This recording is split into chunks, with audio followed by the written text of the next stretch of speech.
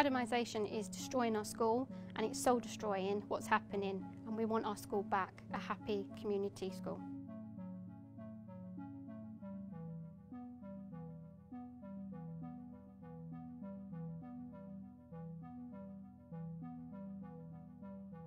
I'm here at St Anne's Church in Chingford, where there's a meeting. Staff are desperate to keep their jobs. They don't want to speak out on camera because they're scared. Someone just said to me, it's cutthroat, there one day, gone the next.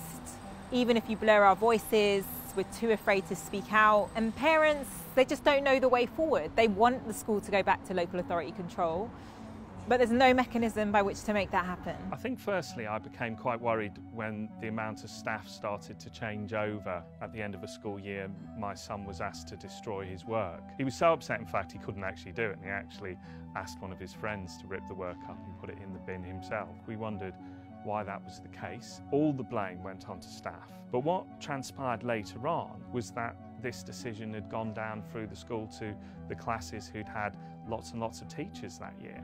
So the work was seemingly destroyed to cover up inconsistencies in the work before Ofsted would come around. I would like the school to go back to local authority. Now we're being rebrokered. We as parents are having no say in it, and I'm worried this will go to another academy. The funding will be cut. The children will start to leave more and more, and I'm worried that the school will turn into flats. I live right near the school, and I want to hear that school bell ring when I'm in my garden. I want to hear the children playing in the playground. But if it's taken away, the children in the school will suffer, and the community, because there will be no primary school left, and that saddens me a lot.